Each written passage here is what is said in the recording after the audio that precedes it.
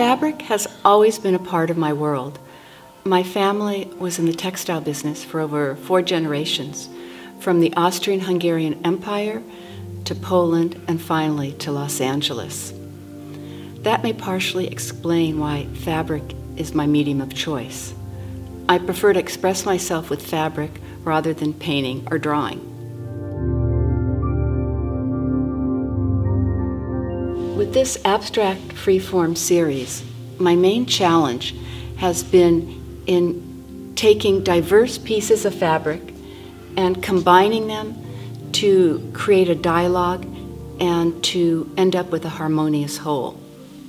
I start by picking one piece of fabric, pinning it on my design wall, and then taking a second one. I abut them and see if there's a conversation. Is it a dead conversation or is it a lively one?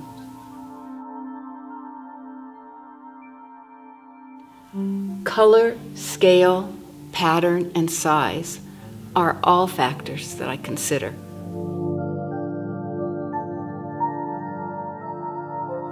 The stitching holds your attention as you get close, and the bright colors and bold shapes attract you from the distance.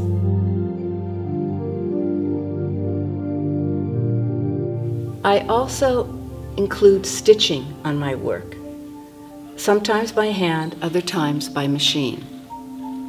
The stitching connects the various shapes together, and also it is a way of creating texture and mark making, just as a painter does it with his brushstrokes.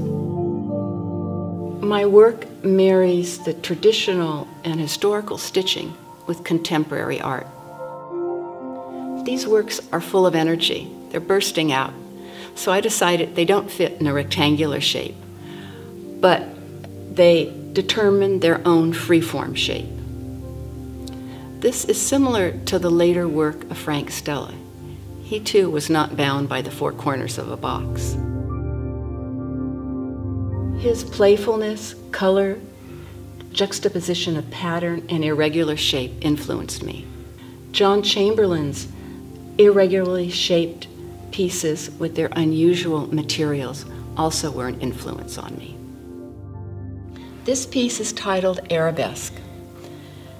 I feel that my work is like a Rorschach test, as people see different things when they look at my art. People looking at arabesque have told me they see a guitar, a fish, or a seahorse, among other things. These 3 works are part of my thread painting series. I view the needle as my brush and all the materials as my paints. I'm not using paints on these pieces, although it may look like that. I have fiberglass, fabric, yarn, wool roving, painted scrim, and other materials that give the appearance of paint but are not. And I'm using my thread to make my own marks.